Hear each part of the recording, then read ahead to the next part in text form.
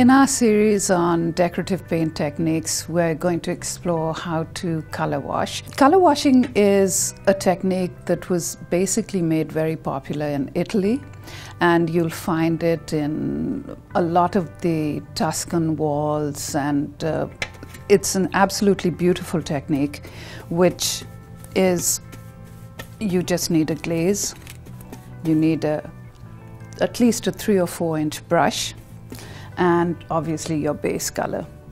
So the key is to apply the glaze onto your base, and you are going to be working in a cross-hatch technique.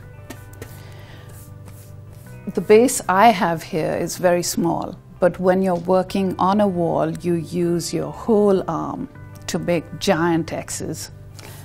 So you don't get, I will actually show you how to do that on here, but I'm first getting all the glaze onto my surface. And color washing by and large is done in terracottas or warm siennas, very Tuscan colors. So as you can see, the hatching, the cross hatching is becoming much bigger. So having these brush strokes showing is a very, very desirable part of this technique.